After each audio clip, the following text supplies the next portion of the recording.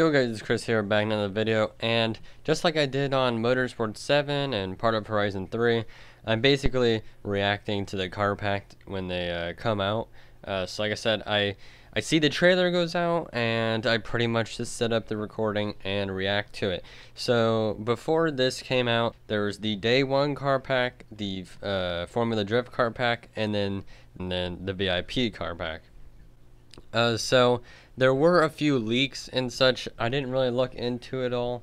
I know a lot of people made videos on it about the leaked cars, but I didn't really like. All I knew is that it was possibly going to be James Bond. Like, I don't watch James Bond. All right, I'm not British. Apparently, it's like a British thing. I've heard of it. Obviously, I know there's something to do with Aston Martin. So yeah, let's just get right into this starting now. So let's see what happens here. Oh, this is the theme song. I know that. Okay. It looks very British to me. This is almost like Cars 2 a little bit. But, so very James Bondish so far. Said I don't really recognize any of these cars. Okay, that was, what a flip that was into the water, because, wait a minute. No, you can't tell me that's going to be in the game. Okay. Like, really now.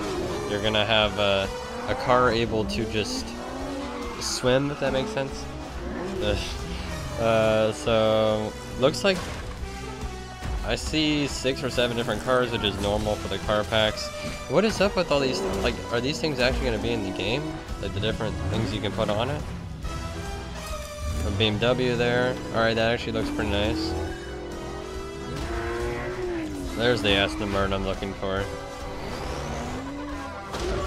Yeah, too bad those cars probably aren't in the game, the huge trucks like that.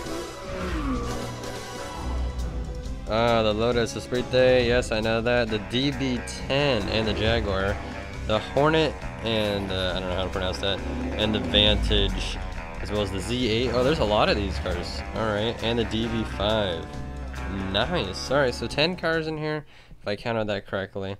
Let me actually rewind that. Yes, 10 cars. Overall, the 007 car pack, it looks nice. A lot of the older cars. So, I'm fairly excited for it. I do have the Ultimate Edition, which is good. We'll probably make videos on that. I might have a challenge of, like, the best of James Bond cars. So, if you are going to be on the lookout for that, be on the lookout.